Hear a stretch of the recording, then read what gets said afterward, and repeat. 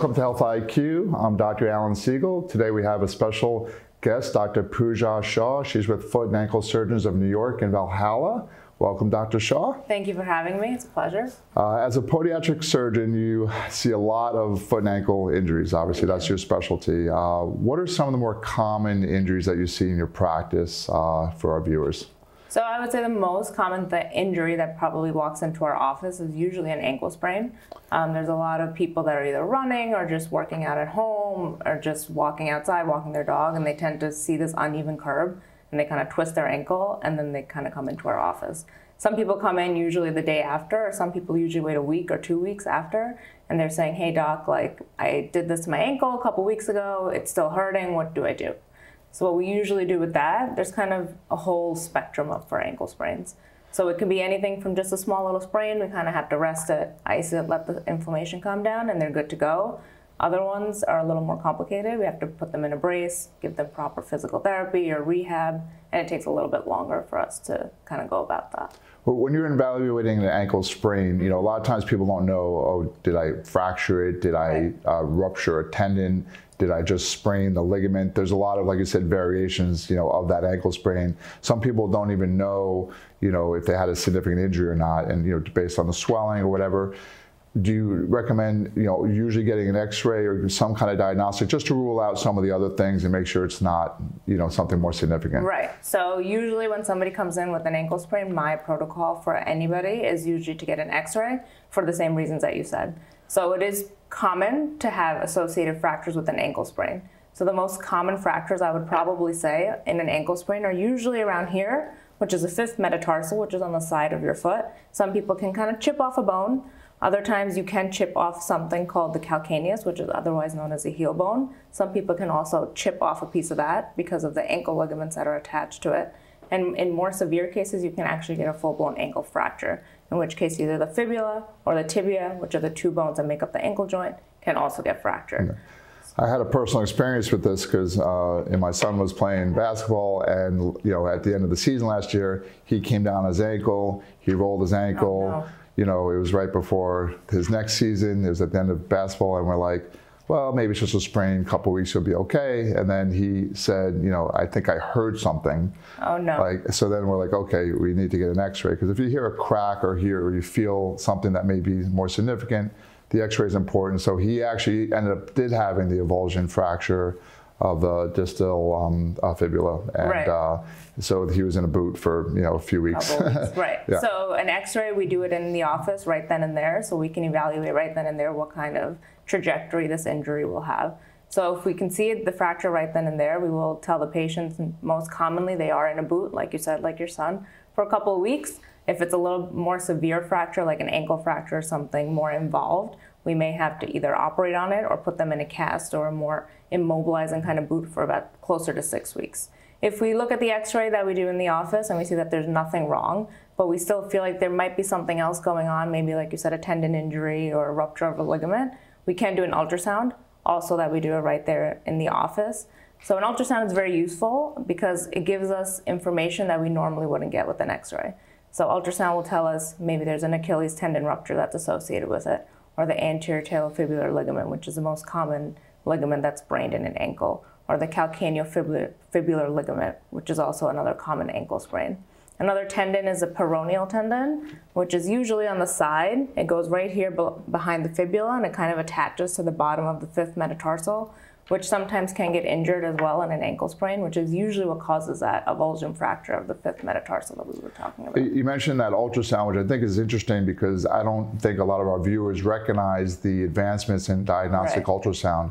Everyone's so used to the standard MRI protocol of trying to evaluate soft tissue and tendons and ligaments. But there's a great tool that's come a long way in the last 5 to 10 years in terms of high resolution diagnostic ultrasound, which practitioners like yourself can use in the office and get a quicker, pretty definitive diagnosis. Now, you may still decide to get the MRI at some point based on that ultrasound, but it's a very good in-office tool that lets you say, hey, I see something here, let's move to the next step, get the MRI, confirm everything. But based on what I'm seeing, at least we know what the diagnosis is, versus having to wait a week or two sometimes to get an MRI to know what's going on. Right, exactly. So the ultrasound kind of gives the patient a better trajectory of what to expect with the injury. Like a lot of the athletes want to get back up on their feet as soon as possible, and sometimes the ultrasound will let us confirm that they indeed can do that if there's nothing wrong. But sometimes if we see something a little off or something a little questionable on the ultrasound, we will still get the MRI like you said, but it also mentally prepares the patient that, hey, it might take a little bit longer than what you were anticipating to get back up on your feet, and that's an important conversation to have with the patients so they can get back to their original activity that they wanted to have. Yeah, we send a lot of our athletes and people that just want a quick evaluation of what's going on for diagnostic ultrasound for the foot and ankle, even other body parts, knees, shoulders, hips and everything. So it's been a very useful tool. So I think that's important for our viewers to know, practitioners that are using that in their office, especially if they want that information a little bit quicker versus having to get an authorization for an MRI and all these other other things. So it does become a little bit more difficult. Sometimes in the acute setting, if they just walk in, MRIs can be done a little bit quicker if they say, hey, we think there's a tendon rupture or something like that. But the ultrasounds are also kind of used for when patients have a more chronic ankle sprain. They've had it for a couple months, the pain is lingering, and we also use the ultrasounds for something called an ultrasound guided injection, where we kind of visualize the joint or the tendon or any other area that we're kind of looking for, and then we can inject accordingly and make sure we're not hitting anything that we don't want to hit with the injection. Okay, excellent. Well, as you know, the foot and ankle has like a lot of bones, a lot of ligaments, a lot of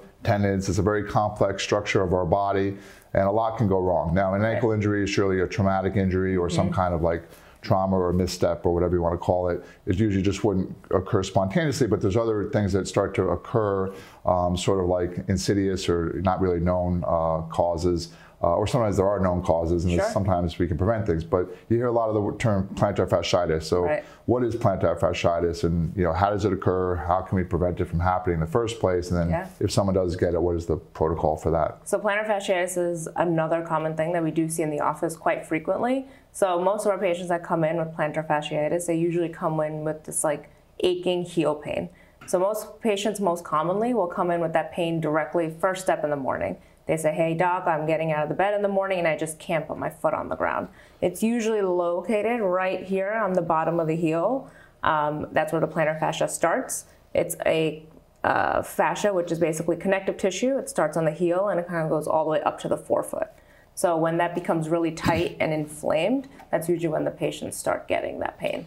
And where would they feel the pain? Is it only in the heel, or do they start to feel it down the forefoot as well, or is it mostly in the calcaneal area? Sure. So most commonly patients do feel it in the heel area, more so on the inside of the foot. I'm going to flip it around.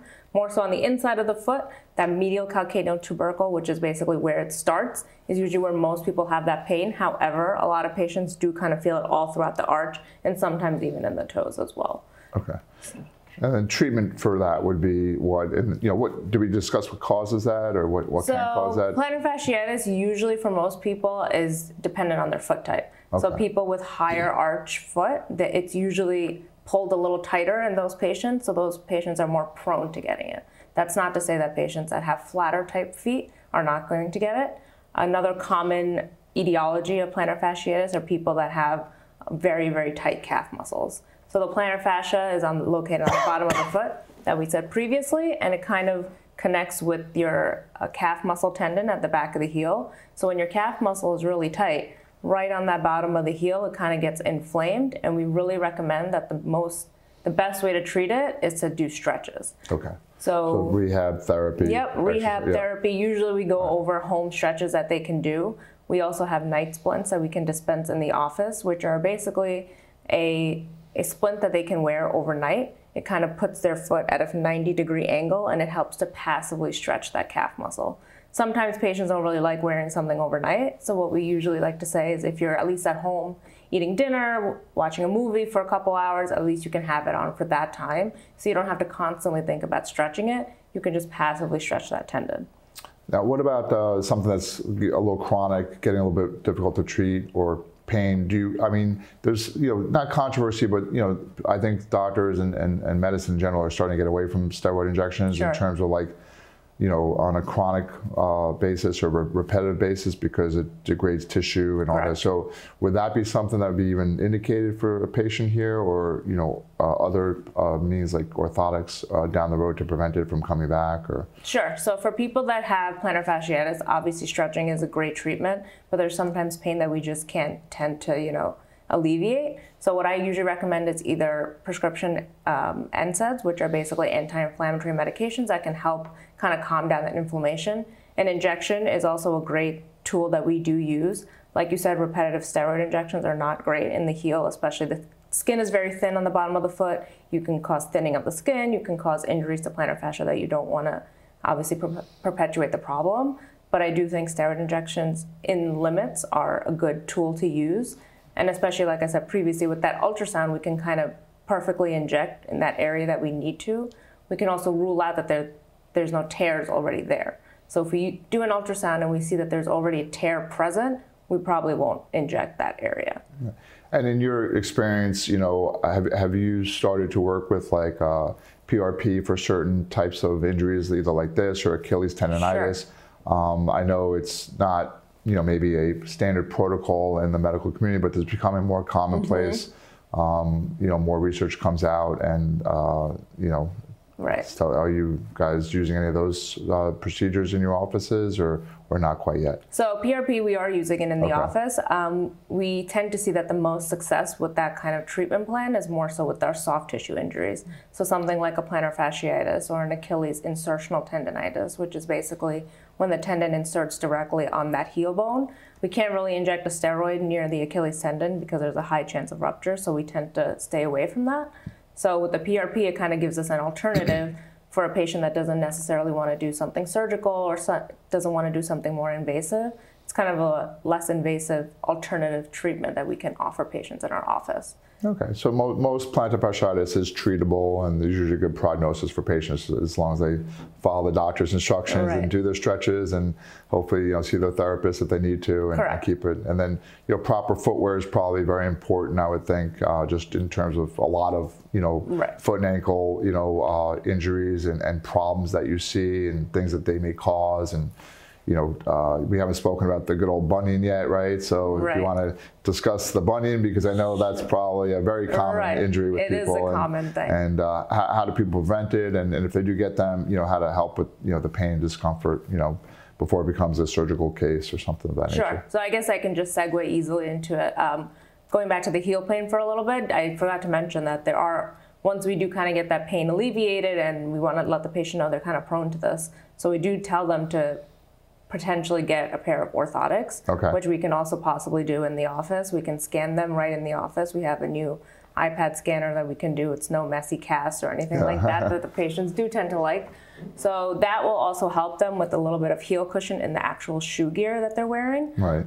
So that'll help it from basically getting re-injured or maybe causing another flare-up of that plantar fasciitis. Yeah. Directly going from the orthotics for the plantar fasciitis, we can also do orthotics for bunions. Right.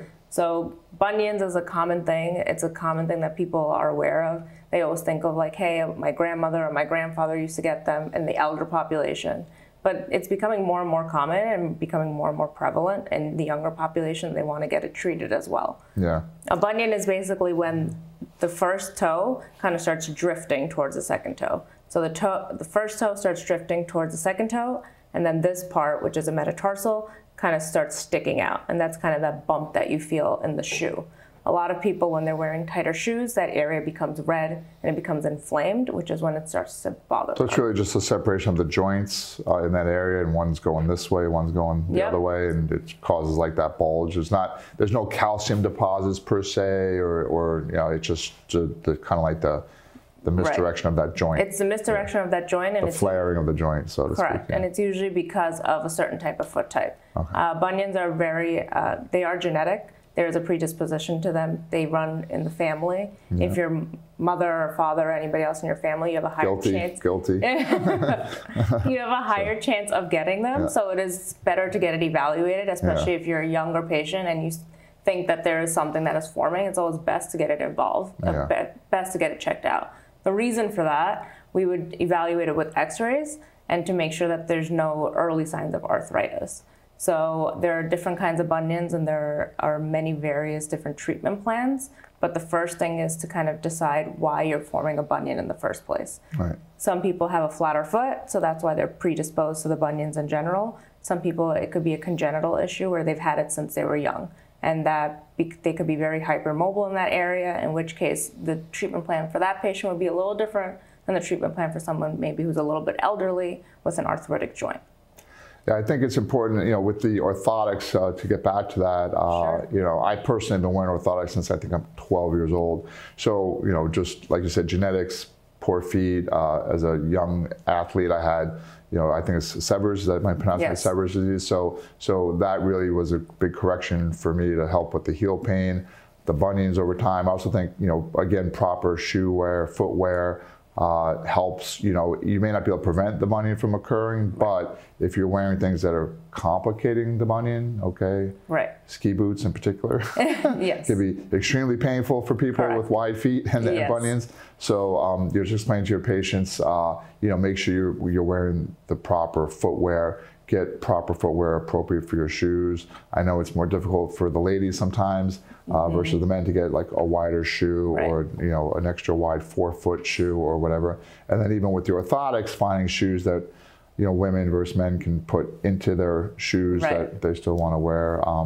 Where you recommend flat wear or heel wear or a combination of both, depending on what is going on with that foot and ankle for that patient. So. Right. So usually with the orthotics, kind of going back to that, we tell people with bunion deformities like this is a progressive disease, so it can get worse over time, especially for our younger patients. So some patients, we tell them you can kind of watch it, or we can kind of intervene surgically. There's obviously a spectrum. Each patient is different, so we have to kind of take their whole story into play before we kind of jump to surgery. So we do tell them that orthotics can kind of prevent the progression of it. It won't remove the bunion. Unfortunately, we can't undo what's already been done. However, it will prevent it from progressing faster into maybe potentially an arthritic joint.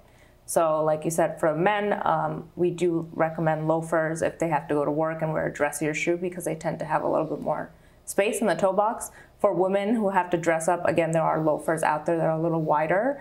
But unfortunately, like shoes like heels and things like that will probably irritate it. It is kind of a misconception that women that wear heels all the time are going to get a bunion because they wear heels all the time. Right. It is it's a little bit of an old wives' tale because it's usually not the case that if you jam your foot into a heel is probably not the reason you had the bunion. Right. It will probably perpetuate the problem. It will probably be uncomfortable for you. Right. However, people should know that it is more genetic and it's more based on the type of foot that you have. Yeah, but so try and find some footwear that surely is comfortable, and when you're working with like your running population or even jogging or any really athletic population, going through like proper footwear. There's been so much advanced technology in running shoes and in just basketball shoes, pickleball or tennis or whatever's going on these days. How important is that to just make sure they're wearing a quality shoe for what they're wearing, what they're doing, basically. Right. So, I mean, I think anybody that plays a sport or is active in any which way, even at the gym or at home, it's definitely important to have good shoe gear. So that is a very common conversation that I have with a lot of my patients, depending on their activity level. I do talk about their shoe gear. So something that I usually tell most of my patients is that the best kind of shoe is something that has a good support system. So those shoes that tend to be a little flatter, those canvas type shoes are probably not supporting most people's foot type. They're not good for most people. Right. People that are active need good support on their shoe, and they also need to be able to move quickly if they're running or playing a sport. So I like to say have a good heel cushion because that'll support it when your foot first hits the ground at heel strike, and then it'll kind of let you accelerate forward, especially for the runners. Sometimes what's it called, the front of the shoe, you'll see a little flare of the shoe kind of come up. Yes. And then that'll help you kind of accelerate forward. I noticed they started doing that with basketball shoes, Right. which I wasn't even accustomed to. And I put on the shoe, I felt like I was rocking in them. And I was like, this is different for me. So I had to get used to those for a little bit. But it did seem to help the heel-toe action a little bit. So it was interesting. So basketball shoes, like you mentioned, they're kind of very different from the running shoes. The running shoes, they have a nice heel cushion. They kind of want you to accelerate. Basketball shoes are pretty flat on the bottom. But a good thing about basketball shoes is that they kind of go above the ankle. So it's very important for people that are doing basketball or sports like that. There's a lot of jumping action, and it kind of protects that ankle because a lot of these athletes are prone to injuries or they've had injuries in the past, and we want to kind of protect that area before it gets injured even further. Now, in terms of other common injuries, I've heard, about hammertoes that don't seem so pleasant and friendly at times. Right. How do people, develop those? Are those also genetic? Are those typically surgical? And then, like, painful neuromas, people hear those words as well. Sure. What about those kind of conditions? Let's dive into the hammertoes. So the hammertoes and bunions usually kind of get grouped into one big group because everyone's like, well, I have a bunion, I also have a hammertoe. They're actually two very different things. The bunion, like we said, is for the big toe, the great toe. The hammertoes are kind of more in the smaller digits. They're usually when, instead of having a straight toe like that, they tend to bend a little bit, and then they kind of hit you in the shoe. So they are genetic sometimes. A lot of diabetics do form them because of the way that diabetes affects the muscles in your feet. It's very common in those kind of patients. Those kind of patients, you have to be especially careful when they do develop a hammertoe, because with diabetes can come circulation problems and something called neuropathy, where the nerves in the toes don't exactly work the best that we would like them to. So when they develop a hammertoe, they can potentially form a blister, which can turn into an ulcer in their shoe with the diabetics. So we tend to watch those patients especially carefully, and we kind of decide if it's important to intervene surgically with them to make sure that they don't recur, or we try to get them these diabetic shoes that gives them a lot of room in the shoe so that it doesn't prevent those ulcers or things like that. For patients that are not diabetics, hammertoes tend to be something that we can treat conservatively, like once again with shoe gear, where we tell them to wear a sneaker or something that's a little bit more room where the toes are. However, there can be arthritis in the smaller joints of the foot, of the toes as well. So at that point, we would kind of weigh the options and offer surgery to the patients and see if they're an appropriate candidate. Okay, very good. And the neuroma. Right. The painful neuroma. Let's finalize that one. Sure. So the neuroma is something that is probably one of something that is very commonly seen, or people hear about it on TV or from their colleagues, and they're not really sure what it is. So people kind of get this like generalized foot pain, and they can't really pinpoint where. Sometimes it's in the second toe, it's in the fourth toe, they say it jumps around, or they get like this shooting electric kind of pain, and that's usually when it's a neuroma. So a neuroma, by definition, is an inflammation of the nerve. So there are nerves that run in between all of the metatarsals right here, and if one of those nerves become inflamed, it could potentially become a neuroma. Some people can have a neuroma their whole life and never know about it and be very well. Some people, unfortunately, when they become a little more inflamed and the size is a little bit more prominent, is usually when they start feeling the symptoms. So what do we do for that?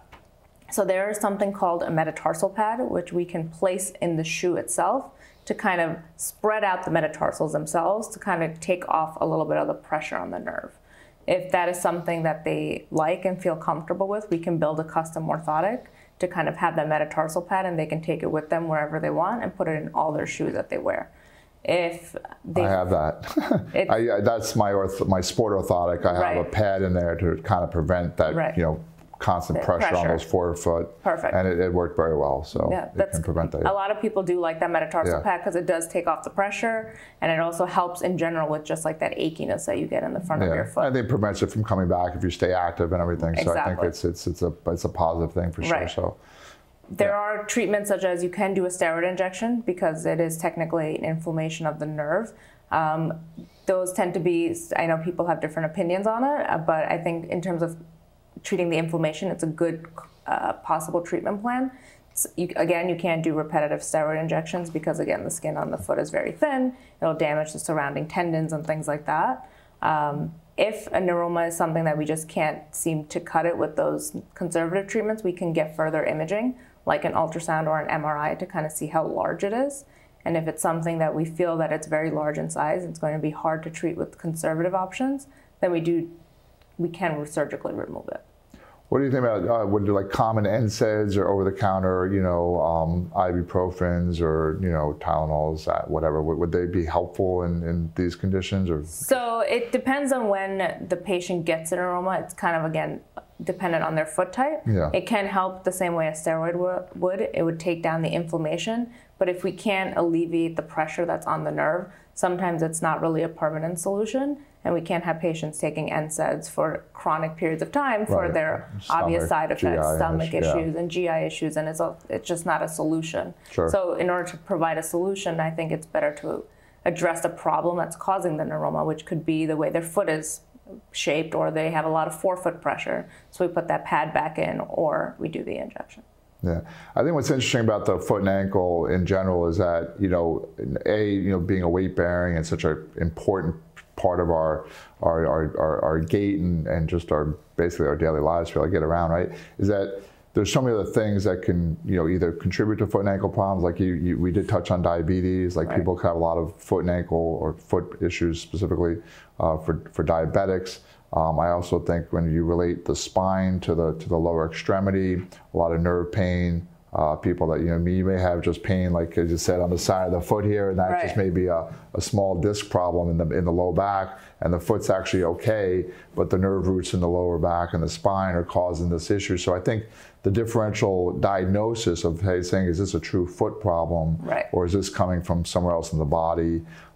You know, I think that's really important as a practitioner, and then working with your other, you know, professionals, your physical therapists, your chiropractors, your orthopedics, you know, even your endocrinologist, to kind of manage these cases with the patients and try and you know, let the patient understand and say, hey, you're having foot pain, but you know, you have to work on some other things. We didn't really discuss leg length discrepancy or like pelvic shifts or you know, even scoliosis and other things that can cause foot and ankle problems, and you know, pronation and supination, all these other complex, more, you know, biomechanical problems that can occur with the foot and ankle, but also related to the rest of the body. So if you're doing an orthotic, but they have a true versus, you know, I call it true acquired, you know, leg length discrepancy, but if they truly have, like, because of another injury, or they had surgery on their femur for whatever reason when they were younger, or a hip problem, a dysplasia issue, you know, they could have an actual true leg length discrepancy, and you need to,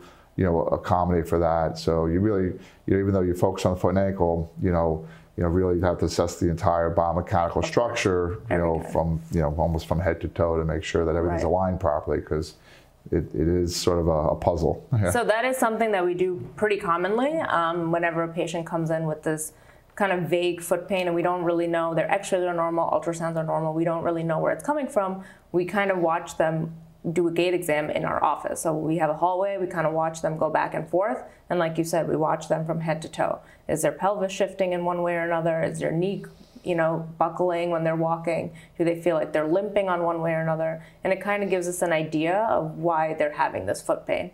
And sometimes we have to refer them out to our orthopedic colleagues or someone other than that to say, hey, I know you're having foot pain, but there's another problem at hand here.